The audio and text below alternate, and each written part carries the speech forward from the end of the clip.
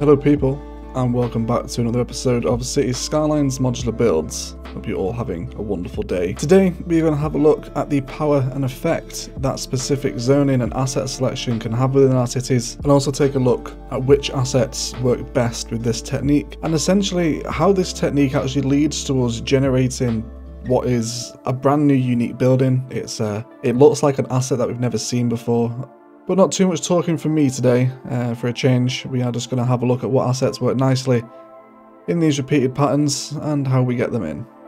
So let's get started, shall we? So we will first start with low density residential. Now there's not too many assets within this pool altogether, and the only ones that really work within repeated patterns are 1x1s and 1x2s. Under a green cities specialized area with these self-sufficient buildings specialization applied to the district, so they come through as green cities housing. Now there are really quite few assets within this pool, and zoning them out in kind of alternate 1x1 spaces like this, you'll kind of see how they very nearly merge together. Okay, and then once your pattern is filled in, it's a case of just alternating it the other side. So you can see when we're looking at the 1x2 measurements, there are a few different assets within this pool, but the vast majority of the time it's going to be the same one. So once you have your pattern filled in, you can then just come in and repeat them this side. If you do get this happening where you get two 1x1s spawning and you want to force it into a 1x2, then you just delete the side road, delete these two, and then it will force it to spawn in as a 1x2. Once this comes in, you can then draw the road in again. So if you find you're having that issue, it can be avoided like that. We also have a similar situation over here as well, so just delete them. So you can see how the specific zoning and the asset placement really contributes to how the repeatable pattern looks. So here we have an example of a 1x2 low density residential repeated pattern. Again, you can be very choosy and wait for all of these same assets to come in. You can mix and match them, but the point of the specific zoning is to get in kind of a... No, it's almost like a new unique building, isn't it? So we can see here, here's the 1x2 repeated in now. You can see the assets, they're very nearly flush with each other. But to be honest, there's just not that many repeatable patterns in low density residential, which kind of makes sense for what it is. But you can achieve some fairly nice designs with the green city stuff. So I'll get this set up with all of this same asset, and then we can kind of see what we think of our repeated low density residential patterns.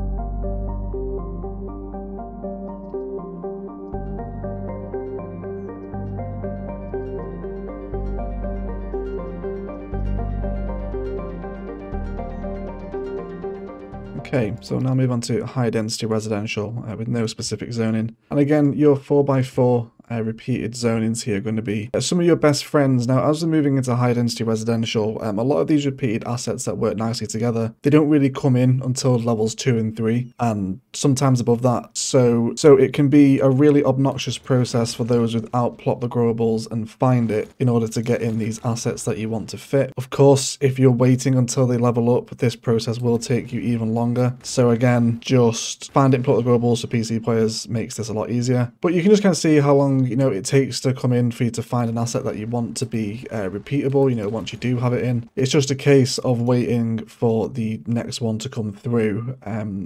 What I would advise whilst you're doing this is just go ahead and do something different. Go ahead and do some detailing, carry on expanding your road network, place down some services. So we'll see what we've got in, and then let's throw up a little montage of assets that work nicely in repeated patterns from the high density pool, and then we'll see what they kind of look like once they're together.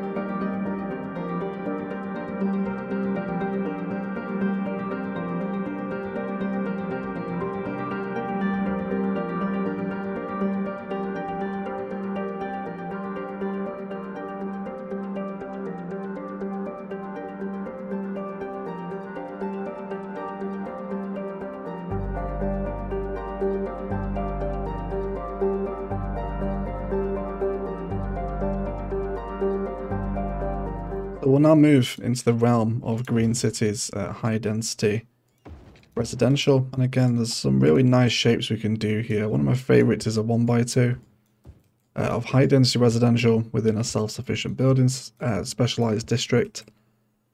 And then really, you know, again it's just a waiting game if you're without plot the grow balls and find it, to wait for these assets to come in. But within the Green Cities pool, it's mainly these assets here and these little kind of 1x2 file cabinet looking buildings. I think that's the best way to describe them. Again, we can see where the zoning doesn't play ball with us, so it's a case of shattering this road so it forces it to spawn as a 1x2 from this direction. You know, you will come into those problems as you're kind of specifically zoning these up, so that's how you fix it. But you know, you just wait for these to come in, and there's a variety of patterns with Green Cities high density residential, and that work really nicely. In repeated patterns, you can see organically they don't take that long to come in. There's one mismatch here, so let's take this one out. And then there's a mismatch one on the end here as well. Hopefully this one grows in first time. Yes, there we go. So you know, you can kind of see the effect you get now. It kind of looks like one continuous block of flats as opposed to, you know, 10 separate individual residential assets. So yeah, some nice Green Cities patterns. Let's take a look at the zonings and then how they look when they're kind of mashed together like this.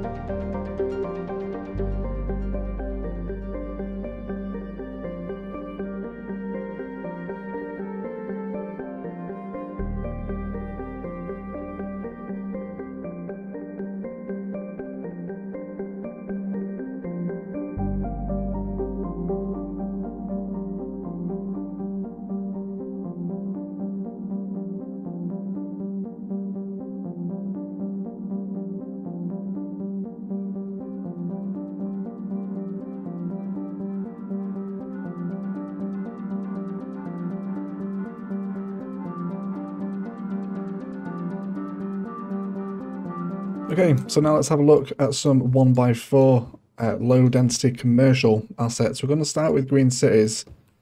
Again, because there's a nice asset that spawns in here. That looks like a farmer's market. And we'll just see how long it takes to come in organically. Here's one of them already. So the name of the asset itself is actually the eco market. So one of the things you can actually do here is run vanilla dirt path within the spaces you don't zone. And then it's just a case of deleting the assets that come in that don't match the farmer's market vibe. So I've used this in a ton of places around my cities now. It's definitely one of my favourite designs. So this is just 1x4 Green Cities commercial zoning. See, there's another one here. The little Whole Food marketplace. One of them burns down. But, you know, just a case of deleting the ones that you don't want. Of course, you don't have to do this vanilla pathway in between. You can continue to zone it and then get some nice 1x4 back-to-back patterns. Using this Green Cities technique to generate some farmers market designs. Either way, a little example of some repeated commercial designs. So let's have a look at all the other low density commercial assets that work nicely when repeated next to each other.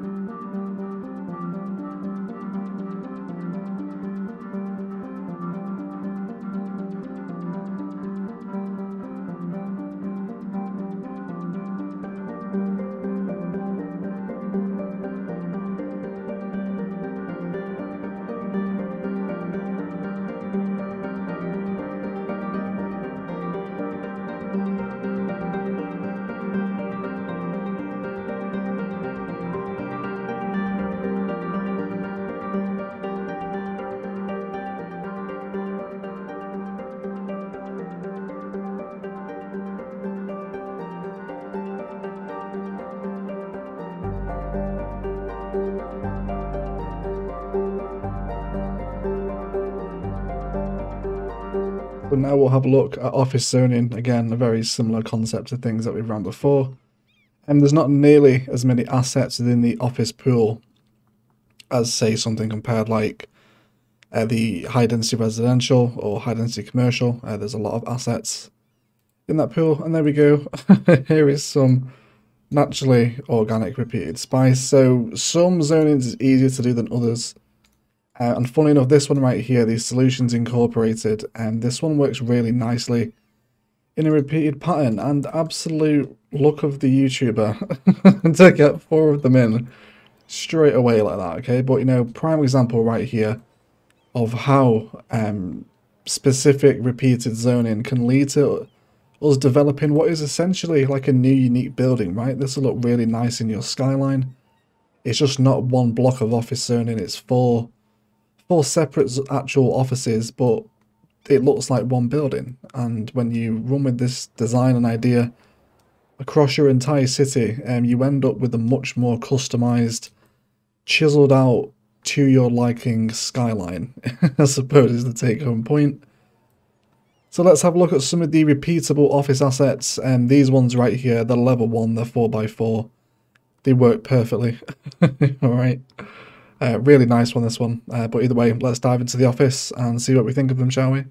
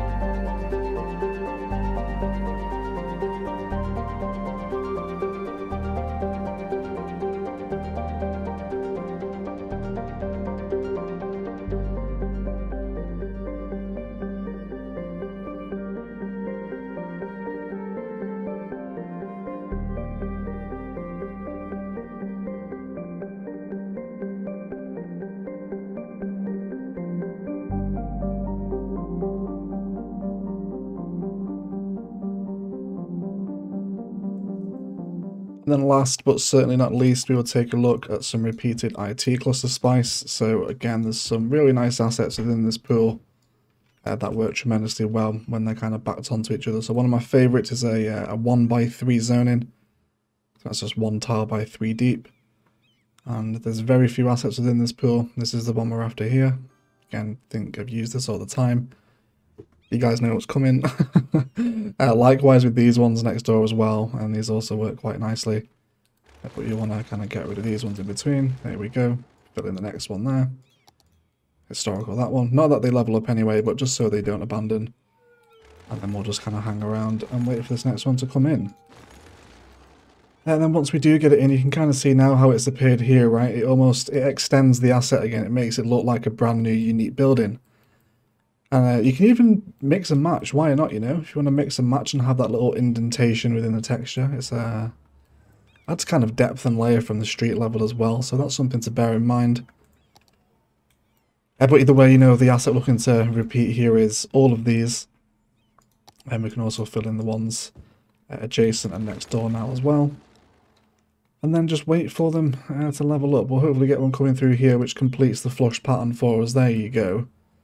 There is kind of a spice sample, if you like, right? And you can imagine if you run this for a couple of blocks. I wouldn't say it's a take-home point. If you do start to repeat patterns all over the place and very close to each other, it does start to become quite noticeable. So if that's something that bothers you, then it might be something you want to think about if you're going to be doing this heavily repeated zoning.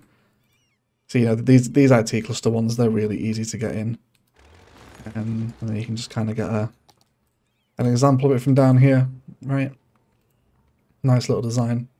Running these little 1x3 ones together. But either way, let's have a look at all the IT cluster repeated designs. And then we'll see what we think at the end.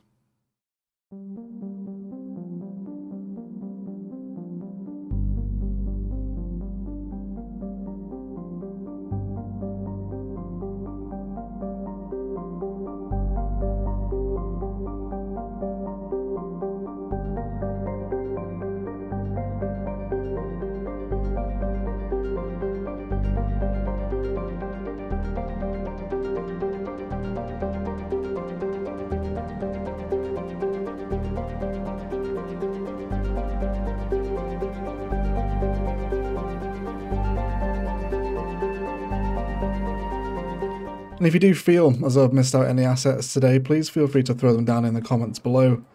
And make sure to include the level of the asset and the DLC that it comes with alongside its zoning size so other people can take advantage as well. But I think what we'll do is just to round out something of an outro tag for today's episode is I will fly through my mock downtown skyline over here and just refine it with a couple of these repeated designs that we've covered today and just see how much of a difference they make.